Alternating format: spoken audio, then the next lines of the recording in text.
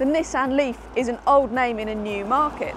And while the Leaf has been the default affordable electric family car for quite some years, this all-new 2018 model needs to really move the game on if it's going to keep up with a flood of new competition. And the good news is that it really does, not least with that electric driving range, which is now up to 168 miles. That's right up there with the Renault Zoe, if a little way off the big capacity battery Hyundai Kona. The Leaf's charging port is set at the front of the car, which is the most convenient place for it, and you can open it from the key or from the inside of the car. The good news is that the Leaf comes with all the cables that you could need to charge it up from a 3-point domestic socket or from the standard Type 2 connector that you get in a lot of fast chargers. And it comes with this very snazzy looking port, which will charge you up from a 50 kilowatt charger in about 40 minutes for an 80% charge. Driving the Nissan Leaf is as easy as it gets. It really is pretty much just push and go, and all the controls are nice and light and precise. It feels secure. So ultimately, great for driving around town. It's absolutely perfect, while still feeling really quite grown up and good on the motorway as well.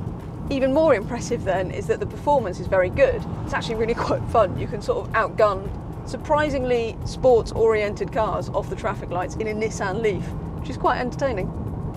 One thing that will take some getting used to is the E-pedal. You can see this explained in full in our video on brake regeneration, but it's essentially a system that allows you to drive at town speeds without using the brake pedal. The Leaf slows down so aggressively when you ease off the accelerator that it will come to a complete halt quite quickly. So you can actually get through town traffic very easily without using the brake at all. You do get used to the E-pedal system after a while, and you can obviously turn it off if you really don't like it. Regardless, it's one of those things that's going to feel odd at first, but you will get used to it. On top of that, you get a really practical family car. The Leaf's boot is usefully bigger than that of a VW Golf's, and there's a place to put the cables in the boot, while 2 adults will be comfortable in the back seats. The Leaf's dash does actually feel pretty swish. This is definitely one of the areas that it's really moved on from the previous generation. The materials feel really nice and it looks pretty classy. It's not quite up there with the e-Golf, I wouldn't say, but still really comfortable place to sit. You also get loads of standard equipment on the Nissan Leaf, even in the base trim where it represents great value next to its rivals.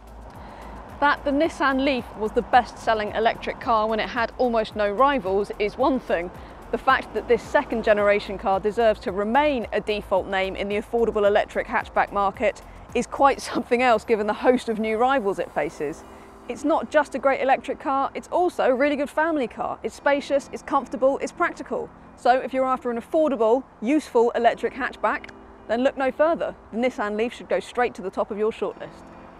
For more electric car advice and reviews, go to DrivingElectric.com.